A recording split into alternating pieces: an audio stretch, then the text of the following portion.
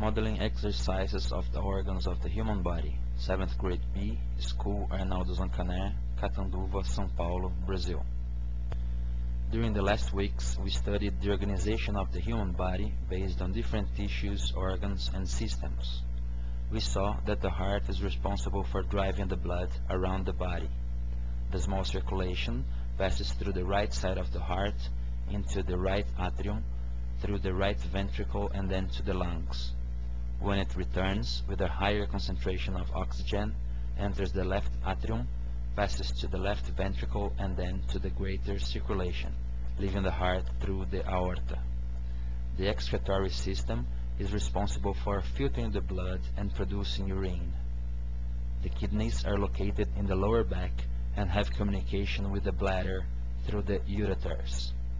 The respiratory system is composed mainly by the lungs and trachea. The diaphragm is one of the muscles responsible for the movement of breathing and is located between the thoracic and abdominal cavities. In the abdomen is located the digestive system, consisting of the mouth, esophagus, stomach, small and large intestines. In addition to these organs, the metabolic products of the liver and pancreas are yet participants of the digestion. Here is the heart in proportional size to the other organs represented.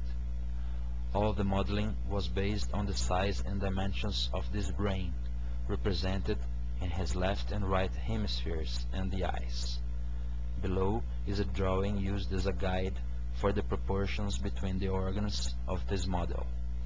In the next film, we shall model the body as a whole, uniting organs through a skeleton, muscles, and epithelial lining.